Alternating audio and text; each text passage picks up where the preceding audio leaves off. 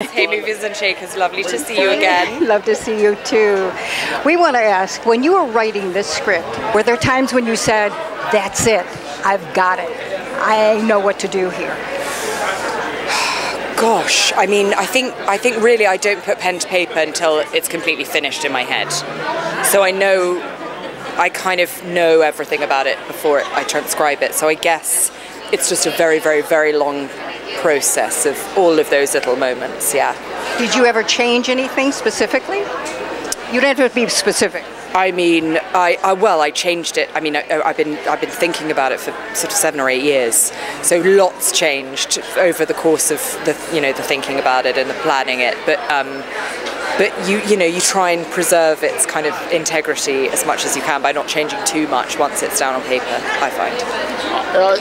Emerald, you imbue Oliver, I mean, as complicated as he is, but you imbue him with a superpower. He has a superpower to bend people to his will. Yeah. That is, I found fascinating in a character who's has so many other things working behind the scenes. How much fun was it to create that character? I mean, so fun, and I think that's really what I'm always interested in, is how we interact with each other and what kind of lies we tell ourselves and other people. You know, it's every conversation is a power game, especially in drama or comedy even. Who's the stooge, who's the straight man, and so somebody who is an expert at kind of manipulation is always fascinating.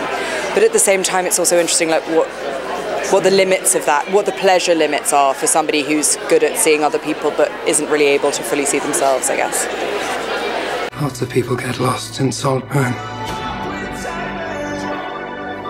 This place, it's not for you. I can honestly say that these last few months have been the happiest of my life.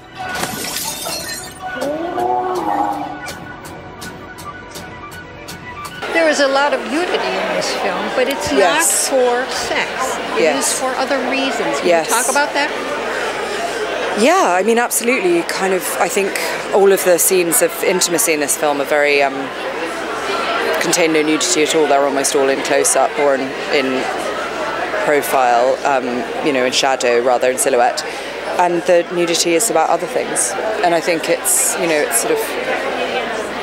always about the way that you use the human body and to kind of show things stylistically and metaphorically. And I think it was, you don't need people to be naked to have an erotic scene. Provocative, but for other reasons. Yes, exactly.